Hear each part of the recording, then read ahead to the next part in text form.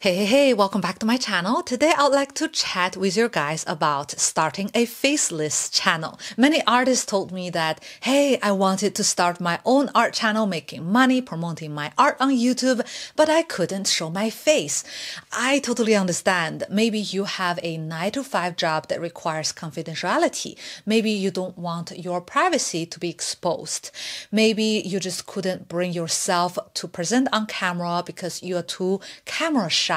Whatever your reasons could be, today I'm going to help you to brainstorm some ideas. First, I would like to walk you through the pros and cons of having a faceless channel. After hearing me, if this is something you still decide to do, I'm going to present you 8 ideas, 8 different ways to start a successful faceless channel in 2022. I'm going to put timestamps in the timeline below, so if you would like to skip certain parts, you can navigate directly to the parts that you would like to watch. Without further ado, let's start today's video. I will start with the pro. Pro number 1, you don't need to make up. You don't need to dress up and you don't need to clean up your home. This is the most desirable characteristic to my opinion because in the summer it's really hot. I have to put on makeup, brush my hair, make sure my shirt is ironed, and I could not even have my AC on because that would be too noisy for my microphones, and I have to sweat like a pig for the entire duration of my recording, and all this retakes. Between every retake I need to change my shirt to wipe down my sweat, and it's like so inconvenient. It's so much time, effort spent, and sometimes I just wished I started a faceless channel, then I don't need to worry about none of it. Number 2, it allows you to stay mysterious and have a life. If I say who is the most mysterious artist alive today, of course a famous one, people would say Banksy. Because Banksy did not show his face on camera and he could travel the world and be this really cool, rebellious street artist and make a lot of money, and people would not even recognize him. And that's really convenient, right? Who doesn't want to just take the money without having the burden of being a public figure? Number 3, people don't judge you based on how you look. Nowadays, everybody feels insecure about how you look. For example, I am very insecure about my hair, and even when people comment nicely saying, "Oh, your hair looks so nice," they are so straight and black, and my hair is like this, so that's good. Thank you, Mom, for giving me nice hair, but I'm still very insecure about how I look with my hair. Like my hairline is very high, and sometimes when people notice my hair, I'm like, oh, did they notice that I have a very high unnatural hairline? And even people say nice things and you might still feel very uncomfortable, and that's why if you don't show your face, you avoid 100% those comments because they could not even see how you look. Now let's talk about some disadvantages of having a faceless channel. Con number 1, it requires you to have more effort to establish a personal connection with your viewers. That's why famous brands like luxury brands would pay a lot of money to have stars to endorse their brands, to be their ambassadors, because you need a face to establish a meaningful, a personal connection with your audience, with your supporters, with your fans. And if you don't do that, you would need to spend more time on perhaps script writing, audio recording, maybe your art or some other ways to engage with your audience. And if you show your face, voila, you just basically talk and people naturally would feel engaged with you. Number 2, people would look elsewhere. Like if I don't show my face right now, the camera would even start focusing on other places, and even the exposure would be off, I guess, because this is the algorithm of the cameras nowadays, they would look at your eyes and focus on your face automatically. And people would notice more the messy background, the audio quality, and maybe people would comment on your voice, like, oh, your voice sounded funny in that video. And you'd still get offended or upset about those kind of comments.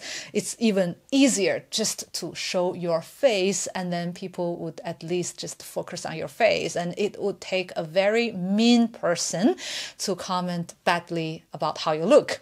Number 3, you can be copied much easier or easily sometimes. For example, we both go to an art fair, you and me. Let's say ARCO 2022, that is taking place in the months if the pandemic is not going worse. And I'm going there for sure to cover this event for you guys. And let's say I go there and I show my face. You go there, you don't show your face. And guess what? Whose video would be copied easily? Yours. Because art fair is like this. There are so many art, so many booths, so many gallerists, and so many aisles to walk down. And if you record without showing your face, it's very hard to make a differentiation with someone else's video. They didn't want to copy you, but if you put a camera walking down the aisles, they do the same, and your videos would end up looking very similar. So if you don't show your face, this is definitely a disadvantage. People would copy you even without knowing that they copied you. Now, after hearing this, you still want to make a faceless channel. You're still not convinced by all the disadvantages. Then maybe you can try making some videos. I will give you 8 different ideas, and hopefully one of the ideas could be inspiring for you. Number 1, overhead time-lapse or speed painting. This is the most classical, and you just put the camera 180-degree parallel to your table. When you are drawing, sketching, the camera automatically, naturally don't capture your face, but you will not have usable audio. So you would have to record a voiceover if you want to engage with the audience. Number 2, screen recording. For digital artists, if you are painting with Procreate on iPad or you're making Photoshop tutorials on your computer, you can use your built-in screen recording apps, or you can use OBS Studio, those kind of apps to record. You don't even need a camera. How convenient is that? If you don't have money to buy a proper camera, then this is a really good way. Again, screen recording would not give you usable audio automatically, so you might want to do a voiceover after you speed up your videos. Number 3, talking to the camera from the neck down. And this is a very funny way to not show your face. I have seen 2 people doing this. They're both Chinese YouTubers. One of the videos is very nicely made, I have to say, with subtitles and with animations. And I was like, with all this effort, he could totally show his face. Like, he wears something nice and he, showed a very nice background. He didn't have the perks of not showing your face, and he didn't have the perks of showing your face. Like, I feel it's a bit in between and a bit awkward. Like right now, if I just show from my neck down, and that would just look a little bit odd. It's my personal taste. Maybe you like it, or maybe you're making some sort of craft videos and you're having just exact the cut that is very convenient for you. Maybe perhaps you can try, but personally, I feel this is very odd and I would not recommend. Number 4, wearing a mask or covering your face partially. Some YouTubers would wear the mask that is like for street artists with filter. This item is readily available to you if you're a street artist, because this is something actually useful and you would normally wear. So it doesn't look odd that you are making like some sort of a Halloween costume. And you can also wear a pair of sunglasses, like whichever pair that you have. Usually you would have darker sunglasses to cover your eyes so that you can hide your identity. I know a Chinese YouTuber, a very famous one. He does lifestyle videos and sometimes art videos as well. You can check him out. This is his icon. This is the way he appears, and I find it very natural, and he can walk around and having really clear audio quality because he's not covering his mouth and hiding a part of his identity. Number 5, shooting from point of view, POV. Many sportsmen would shoot like this, and this is very convenient because you can free your two hands. But I would not really recommend artists to record POV indoors, because usually you would use GoPro or a Osmo Action, those kind of action cameras. They have very wide angles, and when you paint close to the canvas, it would be very awkward. It's distorted, and in low light, they don't really have very great low light performance. So I would say if you do plein air, outdoors, or shoot an art event, that's totally okay. That's even better than an average camera, because you don't need to worry about the rain. Maybe you say, can I use a normal camera and put it like on my body? Yes, you can, but it's not so convenient to carry something bulky. By accident, you can damage a very expensive camera. That's why I say, maybe you don't do this. You just make an overhead shooting or shooting from behind. Number 6, animation. You can use different kind of animation apps like Houdini, After Effects, or even Photoshop you can make animation with.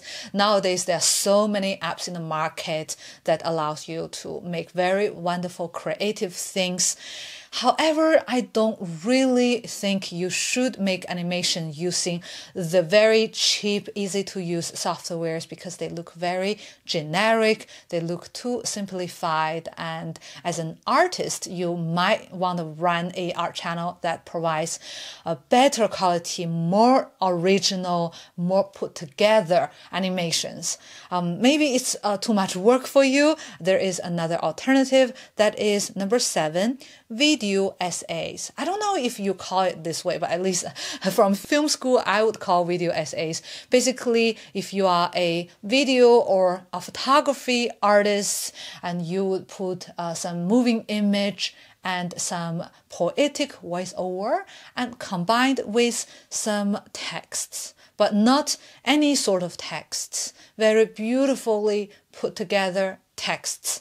Like this video is a really touching, nice video. If you want, I'll put the link in the description below. You can check it out. Number 8, reviewing other people's works. Maybe you're an art teacher, you can review your students' portfolio with their agreement. You can review some famous artists' masterpieces, but not like criticizing them, but like appreciating them, of course.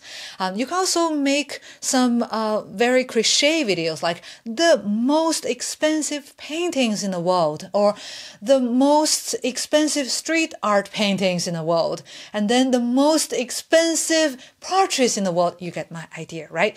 It's almost a human nature, I would say, to be attracted to the bigger, the better, the stronger, right? And if you make a video that is the longest list of something or the most expensive something, people might get very interested, and they think it's a one-stop shop to learn all the things they need to learn, or is the most interesting video to learn about the most interesting and most expensive paintings. So it might be too cliche for you, but it does work, at least in my experience. Now you have heard the pros and cons and 8 different ways to start a faceless channel. Hopefully you liked this video. If this is the case, make sure you click like. And before finishing this video, I would like to thank our patrons. Thank you very much for your support, and have a wonderful 2022. Cheers!